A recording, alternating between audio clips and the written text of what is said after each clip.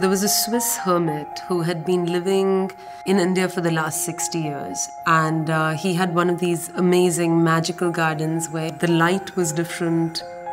Things just seemed so much more lush and abundant. So one of the projects that I had worked on was about the experience of this magical living garden of light.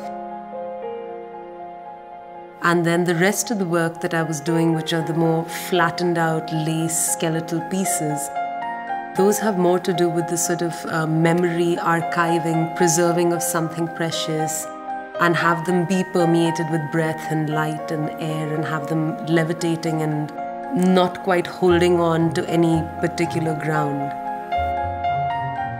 For me, art making is often a way of processing death and processing grief and processing meaning. What is real and how do you recognize it, and what's permanent and what's transient.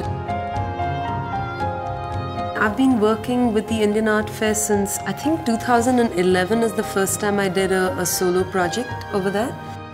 And I've been showing there every year since then. The first year was this big illusory room that people could walk into and see themselves in, and then I'd animated all these illusory objects and done a video with that. And then over the course of the years, I've shown paintings and drawings and embroideries and all sorts of things at the Indian Art Fair.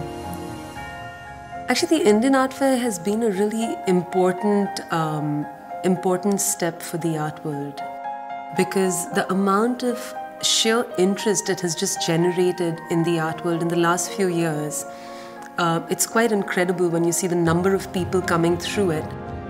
Not just people from the art world necessarily that will normally go to a gallery, but just everyone coming through, and that's pretty fantastic.